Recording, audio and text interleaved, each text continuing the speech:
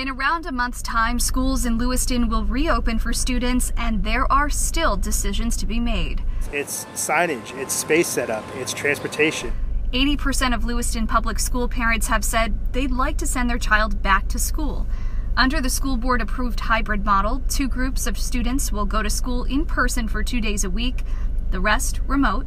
Students with additional learning needs would go in person for 4, and then there's the option for parents to pick all remote learning. Regardless of the group, though, there will be remote lessons, which is why the district ordered 1,600 devices that Superintendent Jake Langlis says have yet to arrive. The devices we have ordered a while back are currently sitting in a port in China, and they're not sure if they're going to allow the ship to leave because of some labor relations concerns.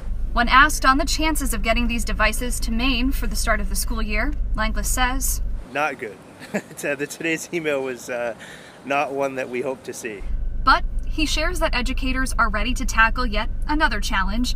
During a remote summer program, Langlis says some of the curriculum included learning kits or packets, using this as an example. So you learned about rocks, and you could write about them, and then you could go look in your yard for them, and then you could draw them. And so it's an encompassing project.